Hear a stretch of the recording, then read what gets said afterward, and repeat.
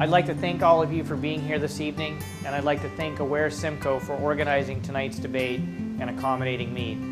Albert Einstein said that the definition of insanity is doing the same thing over and over again and expecting a different result. On October 6th, we have an opportunity to vote for real change in Simcoe Grey. If I'm elected as your MPP, I will fight for our small and medium-sized businesses and family farms to create good local jobs, strengthening our local economy. I will fight for a renewable energy system that puts our communities first by insisting on local ownership, local decision-making, and local benefits. I will work to help you save money by saving energy.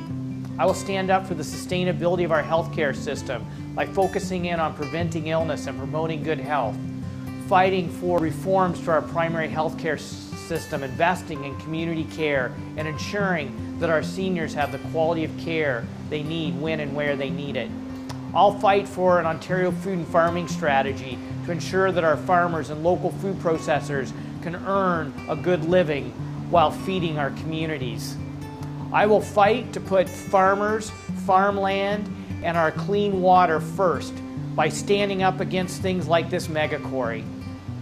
As your MPP, I will always listen to you. I will always put the interests of the citizens and the communities of Simcoe Grey ahead of special interests. On October 6th, together, we can fix politics as usual. On October 6th, I ask you to vote green.